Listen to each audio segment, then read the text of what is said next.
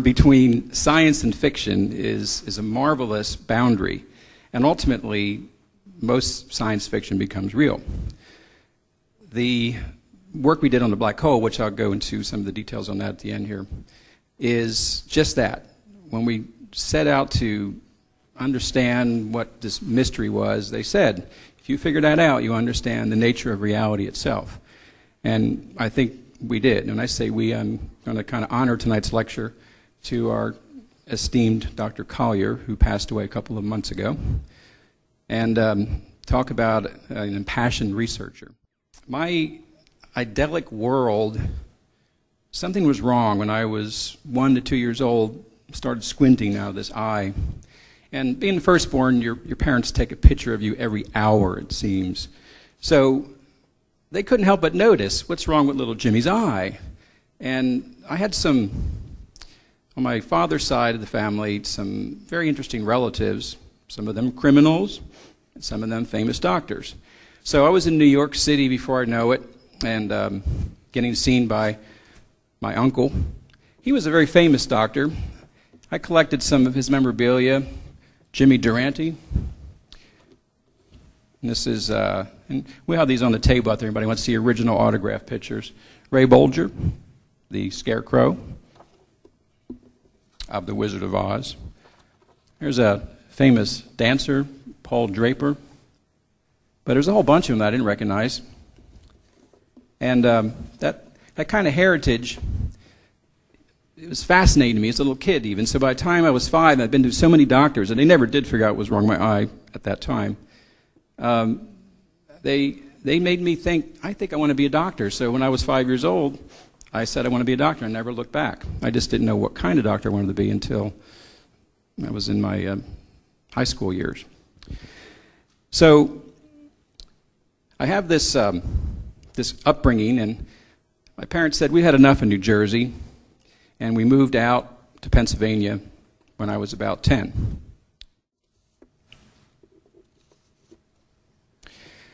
But while I was growing up there, I started to develop a complex. I was in my books all the time because kids made fun of me. They walked around like this because when you have one eye that doesn't work, you need one that kind of fills it all in, so you keep your head like this. You squint a lot because my eye hurt. The sun hurt it. So everybody made fun of me. And I got into my books. So here'd be me at my desk. You know, I just didn't want anybody to look at me, so there I was, keeping my head in there. And that's what drove me to love reading and to get impassioned about the written word.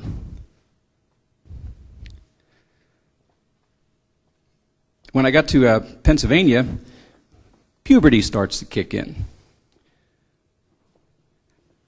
And I decided I didn't have to be bullied anymore by my fellow classmates. So anyway, my father was doing some vision therapy called Bates Method. And he was doing crazy things from eye exercises to crawling on his hands and knees, patterning himself again. This is 1968, 1970. So, but his eyes were getting better. So I said, well, maybe I could make this eye do something here. Now, ultimately, we did figure this out, that it was injured by the MMR shot, measles, mumps, rubella. That shot didn't go well for me. I still got measles. I still got mumps. Yet I got part of this contaminated batch that they apologized for decades later, but it caused a rapid infection, and my eye was attacked by this virus. So that's one of the reasons perhaps I was so attracted to Dr. Collier, the eye genius, to bring him into my practice 15 years ago, because if anybody could figure out how to undo that damage, he might be the one. But instead, we just figured out the nature of reality instead, so I'll take that exchange. But in Pennsylvania,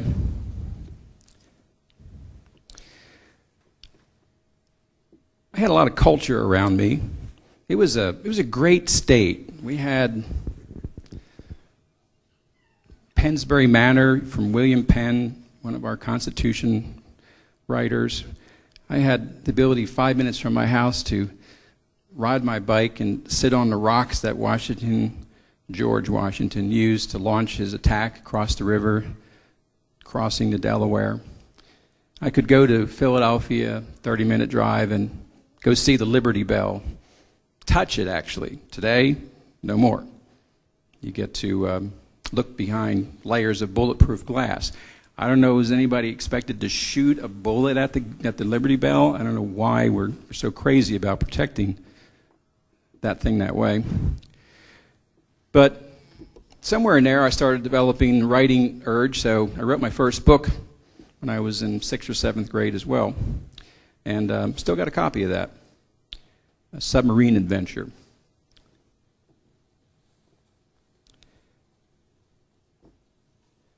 But overall, school was almost boring for me because I was in my book so much that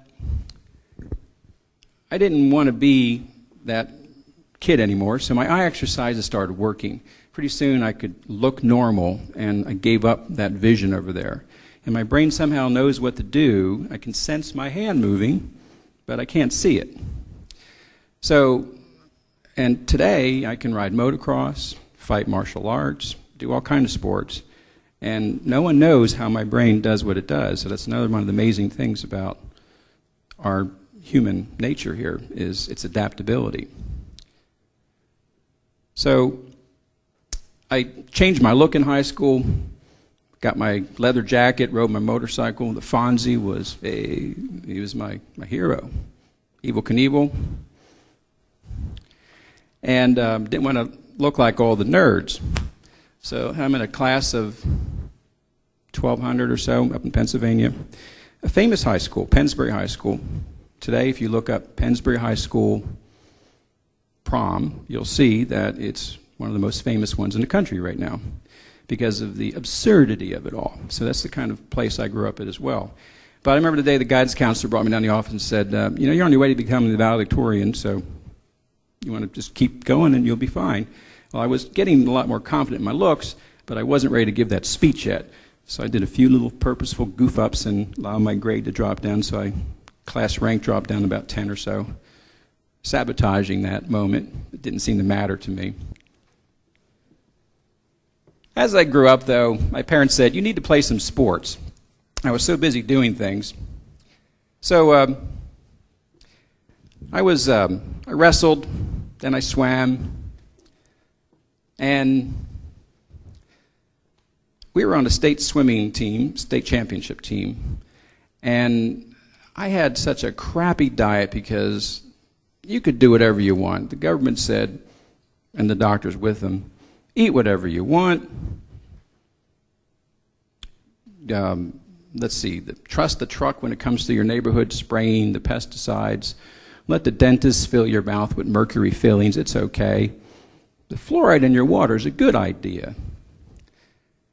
And even more bad diet on top of that. So I was good at swimming, but I wasn't good enough to keep up with some of these champions we had there, so I went into gymnastics my last year.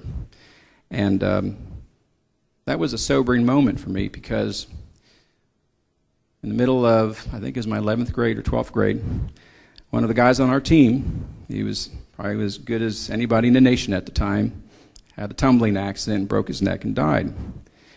And for the first time in my life, I felt mortal because we all grew up with this immortality, and kids still have that today, but I was, like most people, a little bit shocked as a youth that somebody could die who was that good. So I stopped doing gymnastics. And it's okay because chiropractic colleges don't have gymnastics teams anyway. But I didn't take it up again until 15, maybe 18 years ago. That was after I reached my pinnacle in martial arts and got tired of breaking my teeth and my ribs, and I realized gymnastics was much more safe of a sport for me to do.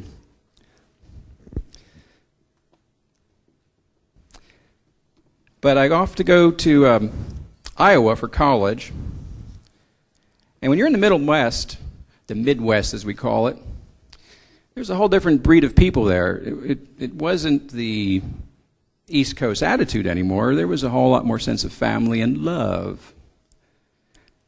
So I got to thinking, I'm going to practice somewhere away from the East Coast. I got to get away from all these crazy people out there. And when I visited different states, from California to Texas, I noticed something about Texas. Everybody waved to you down here. And no matter what it was, they waved. Now, we're seeing a lot less of that, obviously, because of all the people down here now. But in the countryside of Texas, you'll still see that.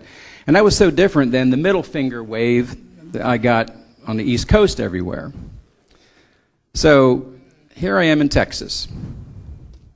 So my practice goes well. 1982, 83, 84, 85, 86, 87, I was just growing exponentially and finding I had no limits.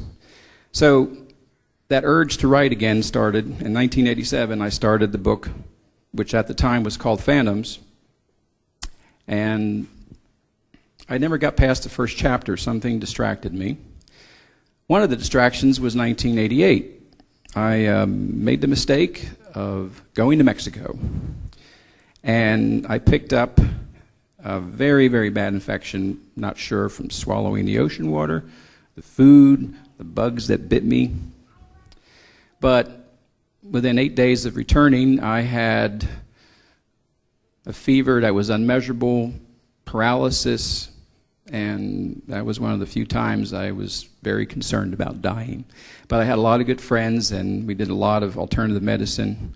And I made a recovery. It took years. Turns out I had Lyme's disease. It was one of many things that were in me. And Lyme's does attack your nervous system. It can paralyze you or give you a lot of arthritis. Much to my horror this morning when I woke up, I can't make this stuff up, I found a tick embedded in my body. I think I got it out before the 24-hour window, but it wasn't easy. And I haven't seen one of those, but there must be some symbolism here today. I'm trying to figure that one out.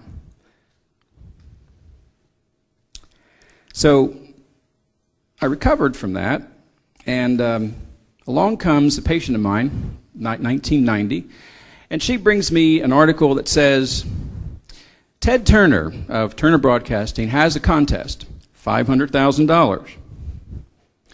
And it's a reward for a book that someone is going to have to write that will change the world. They wanted some positive story so that past the year 2000, we would see some of the solutions for mankind's accelerating problems.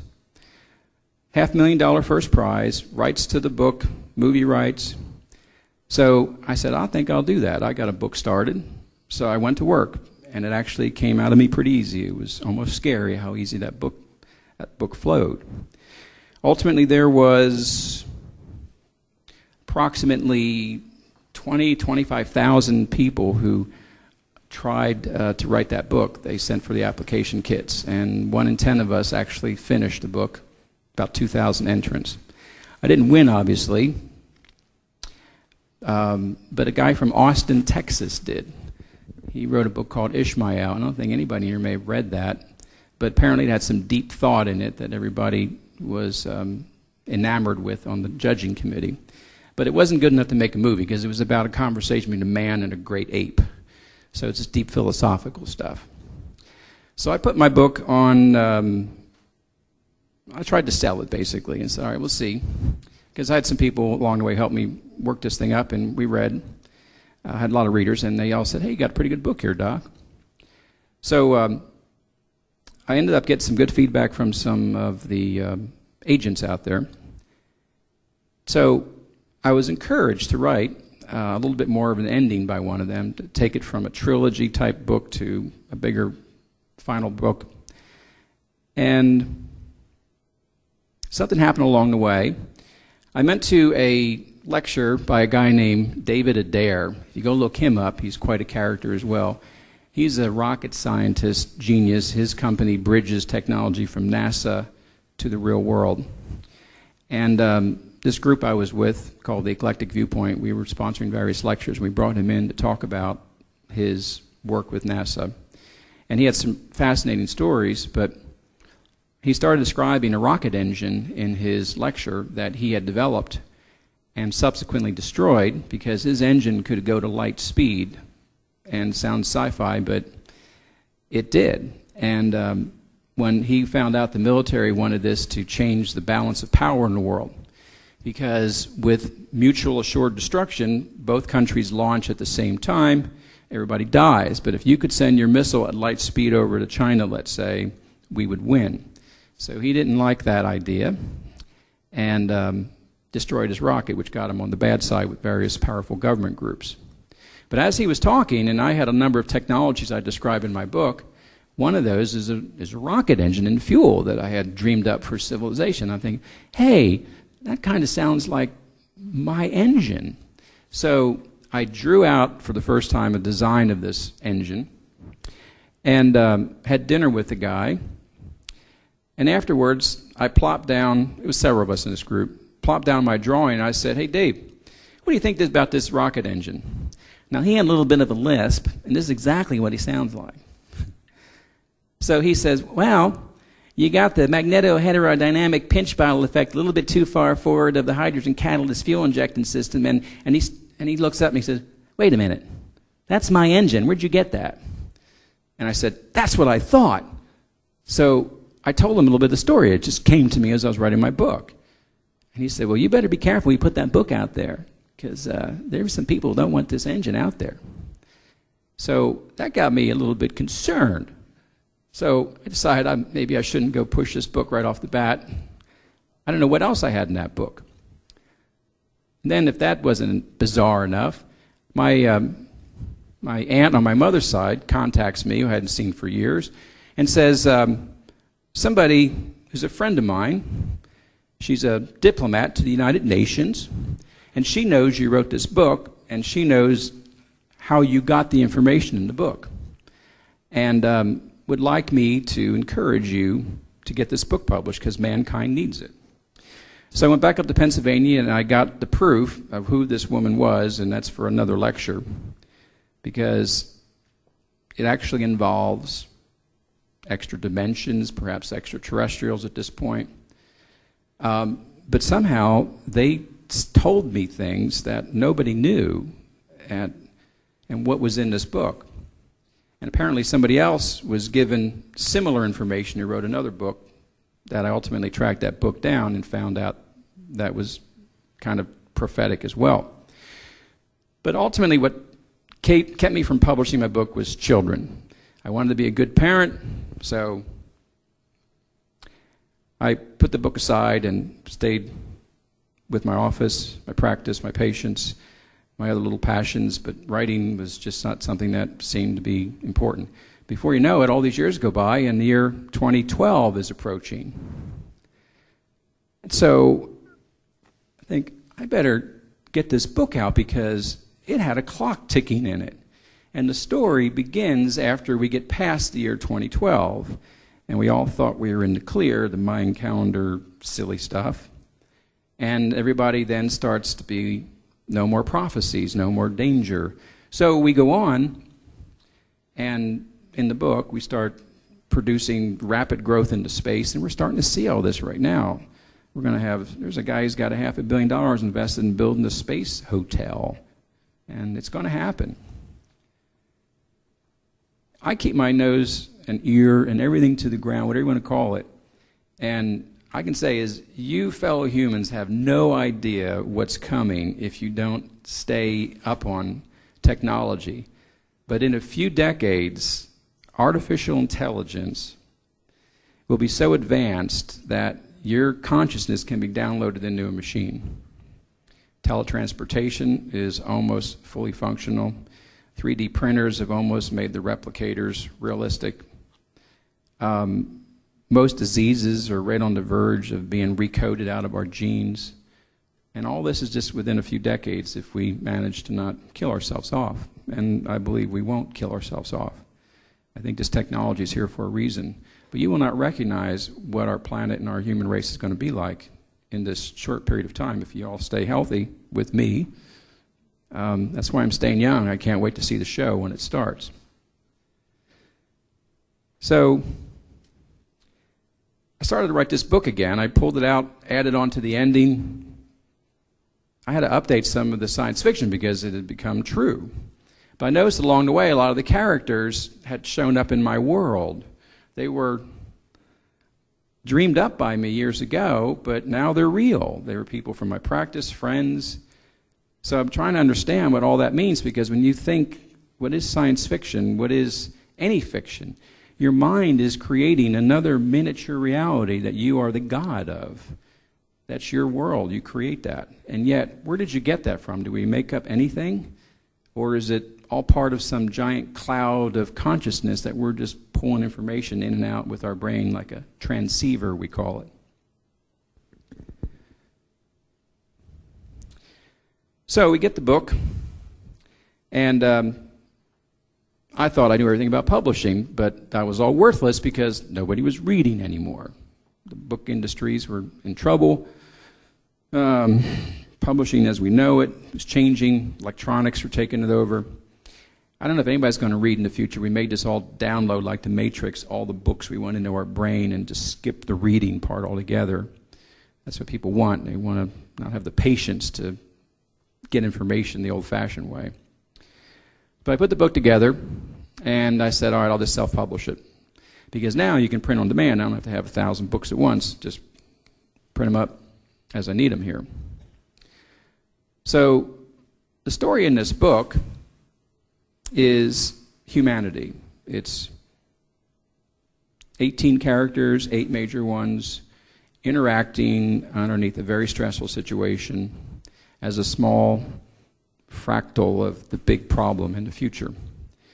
And they have a lot of questions, and so my book takes you into the future and helps answer the questions that are our present-day questions. At least helps in a way that, through my mind. And ultimately, I decided at the end that when I had to define this book, science fiction, thriller, action-adventure, but ultimately it's romance. And I will read something here at the end as to how I feel humanity has to go from a standpoint of the concept of love if we're ever going to get through this evolution that we're going through.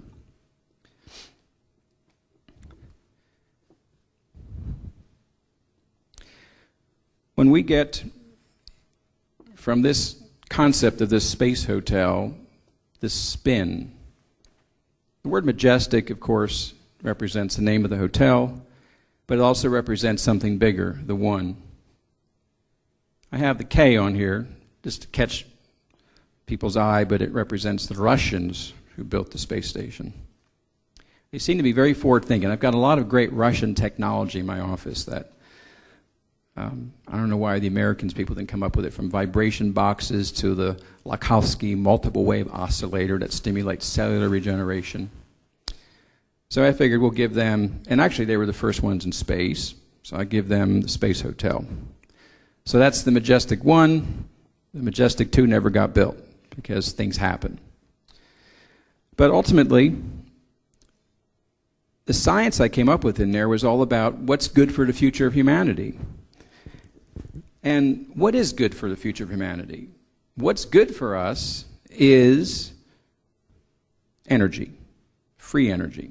Because everything that's wrong with how we do business as humans is linked to the types of energy that we're allowed to use. So the demonstrations of what's coming, besides the little things flying around that we don't know who's flying them, that seem to defy gravity, just go on the internet and look up lifters. Go on YouTube, type in lifters, lifter organizations. There's people out there who are levitating things all over the place. They build a little frame out of balsa wood. You put high voltage rectifiers into these things. You turn them on. You got to have them anchored down to your table, and they just shoot right up. There's no magnetic field. There's no fans or anything. They are just levitating. They're miniature little UFOs right there, and the instructions are out there to build your own. Or look up some of the free energy devices where people are spinning things in new ways.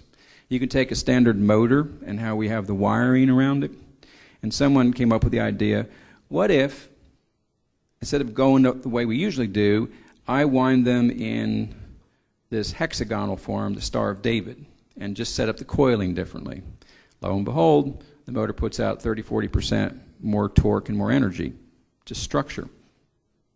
There's a, I think he was high school level, kid who looked at solar panels and said, all right, we only have so much efficiency. These things are very frustrating technology for the world right now.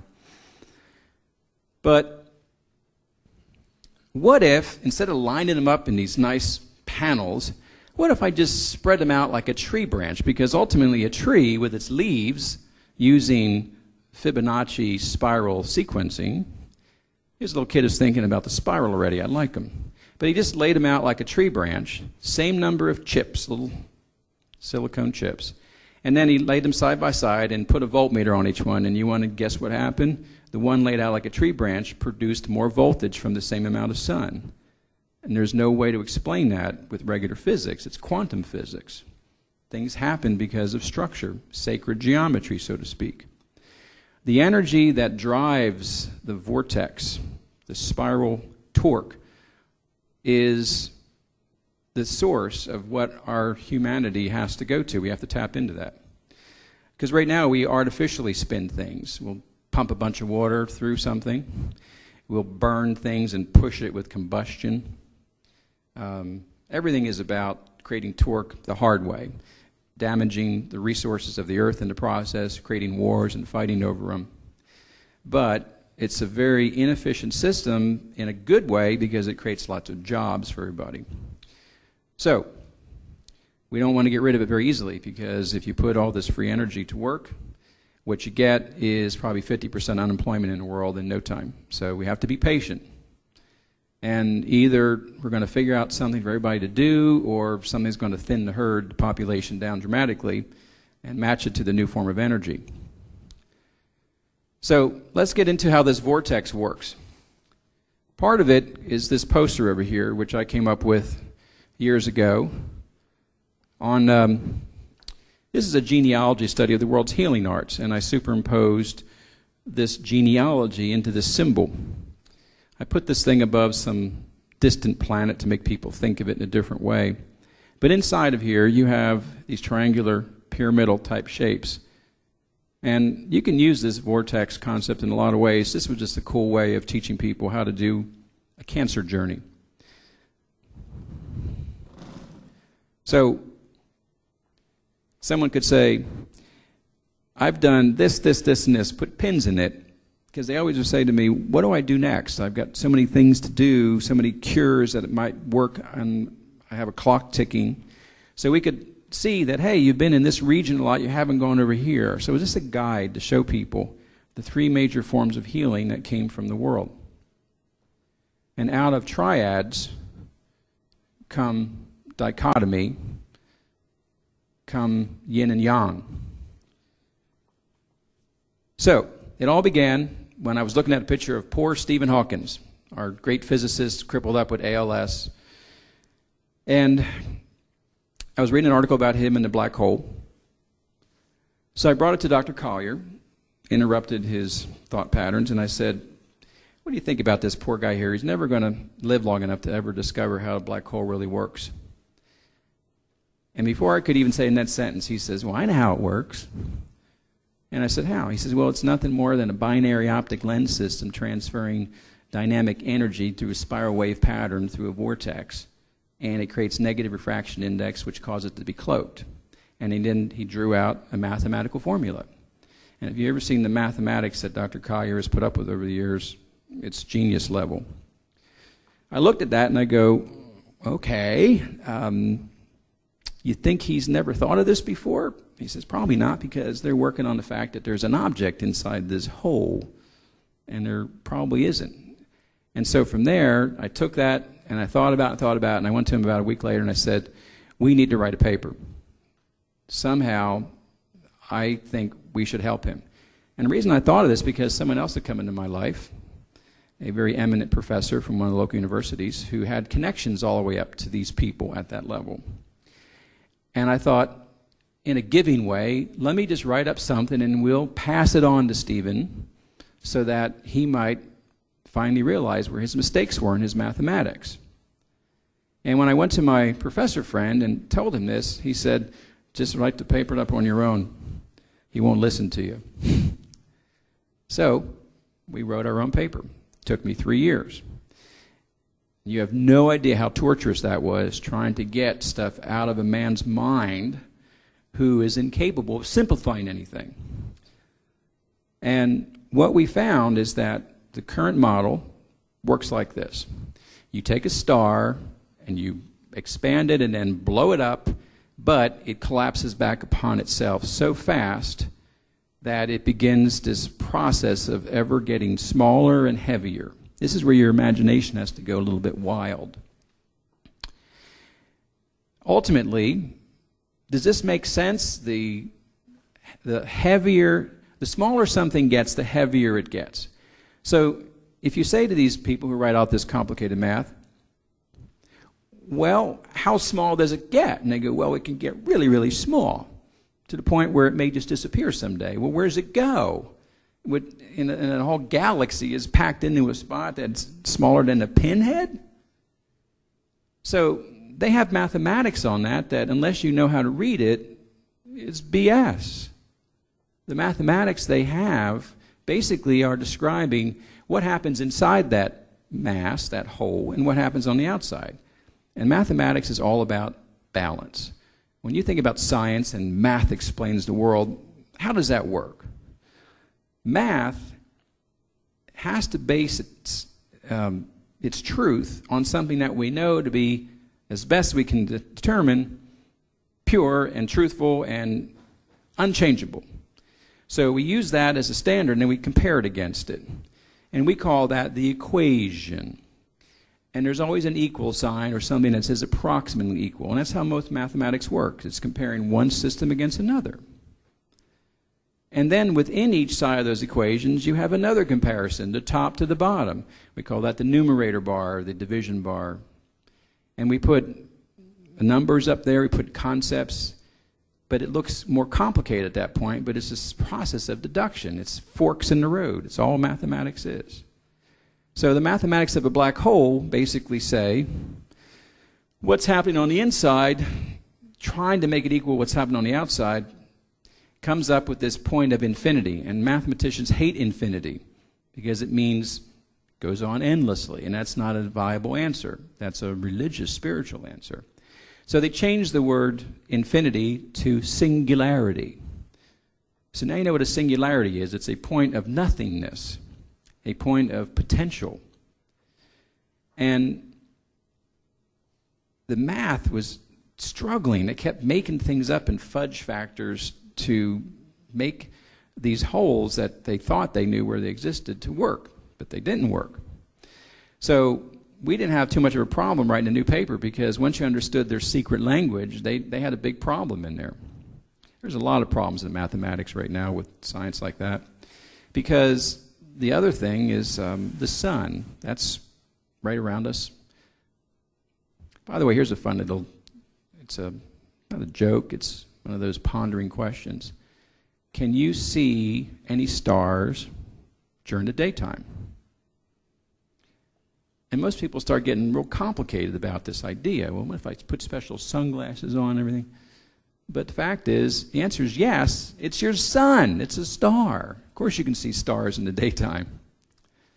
But what is the sun? You know, the theory says that it's this flame from combustion. You're putting elements, hydrogen and hydrogen, banging together, becoming helium.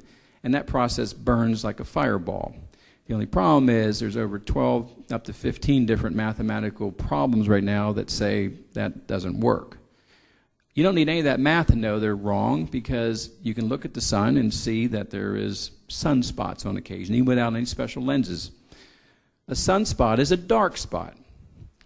It's a cold spot. It's a hole in the sun peering down into it. It's cold, but the math and the model of the sun say that the deeper you go in the sun, the hotter it gets. So that alone right there is some of the BS of what's wrong with some of that. But the sun represents perhaps an electrical universe. It could be like a cathode glowing with electrical energy coming off of it. So we're going to discuss the concept of plasma. The physics of our world say there's solids, then it gets a little more spaced out, there's liquids, gets a lot more spaced out, there's gases, and then there's a fourth state of matter known as plasma, and that's where you get into that energy that's all around us. They call it dark matter, dark energy. They have no idea how to measure it most of the time. That's because they're trying to measure all that using Einstein's field equations, which are known to be based on gravity alone and mass. They're not using the electrical nature of the universe. So that's what Dr. Collier and I did. We got into the electrics of it. We got into the energy. And we said, okay, so what else could make this thing that looks like a black hole do what it does? And we found out it would be a real hole. It would be a spiral. And as we defined that over the years, we discovered that there's black holes everywhere. There is one in a tornado, in a hurricane. There's one even in your DNA because there's a spiral in it. Anywhere there's a spiral, there's some form of level of a black hole. So when it gets really, really big, it becomes science fiction-ish. But here's what a black hole does. It's a bridge between two dissimilar systems trying to find equal. So before we get into that, this is what the symbol of the Chinese, the yin and yang, is. It's an endless chase of each other. And that chase is what drives our existence. They can never catch each other, though, because if they do and become truly equal, then all energy stops flowing and life as we know it stops. So that's why life is unfair, because that would mean everything would be equal. So when we do a spiral, we draw out a spiral. If I say I'm going to make one loop around, there's a ratio of how big each loop is. And that ratio changes. It's not twice as big, it's 1.618 times bigger. That's called the golden ratio, the pi ratio. There's another one who came up with a ratio like that, close to it, named Fibonacci. Leonardo Fibonacci. By the way, if you want your kids to be smart, just name them Leonardo.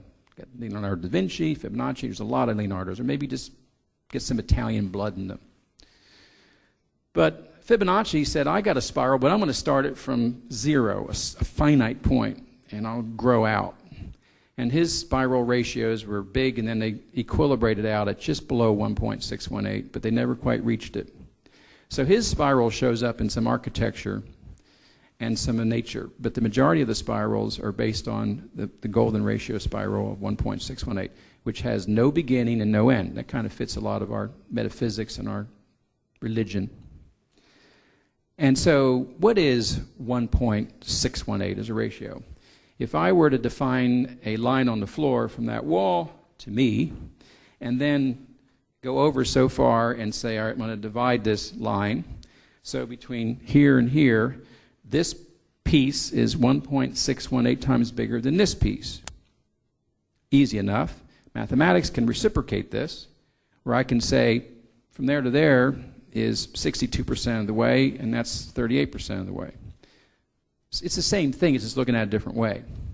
So when you understand those two things, you can see that that number, that golden ratio, and by the way, there's a book called The Golden Ratio, Diet and Lifestyle, which I put out in my email to everybody who's a patient of mine. And you'll find a lot of this in here.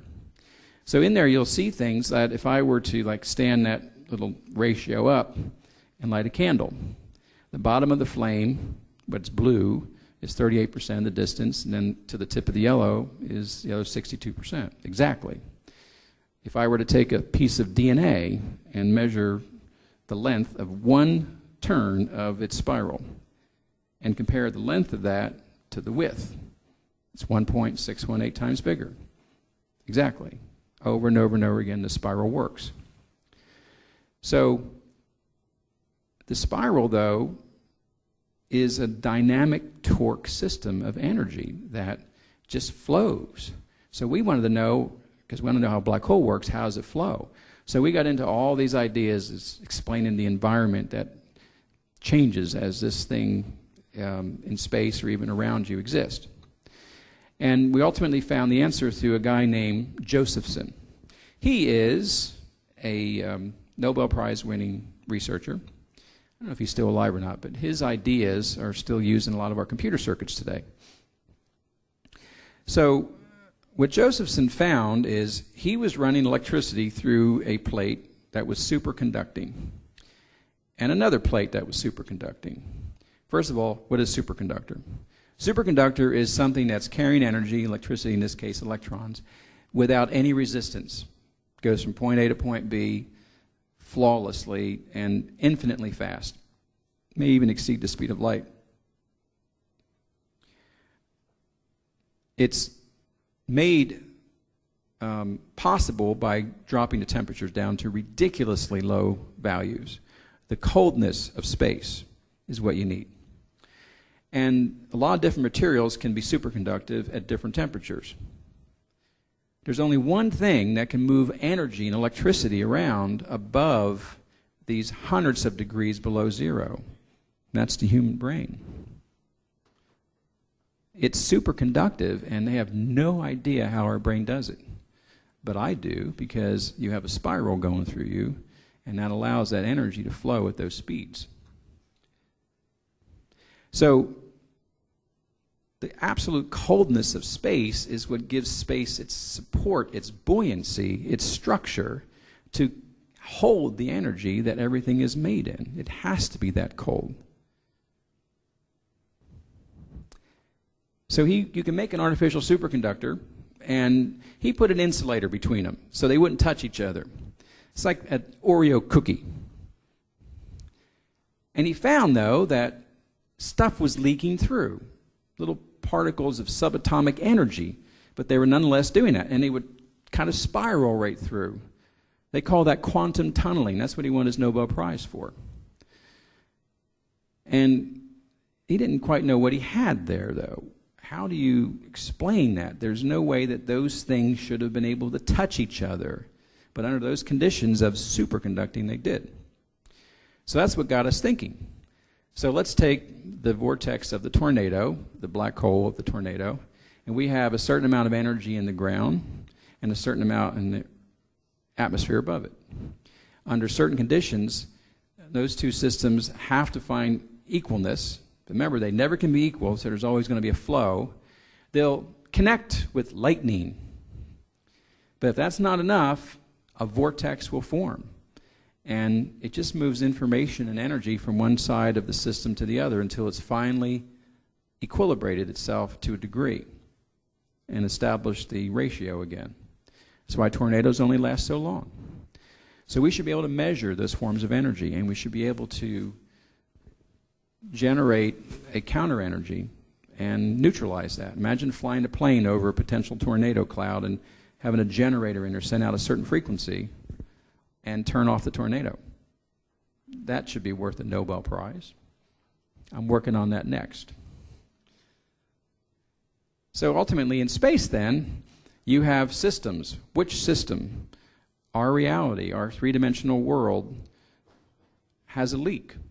And the next dimension out, the next reality, certain conditions form and an opening forms.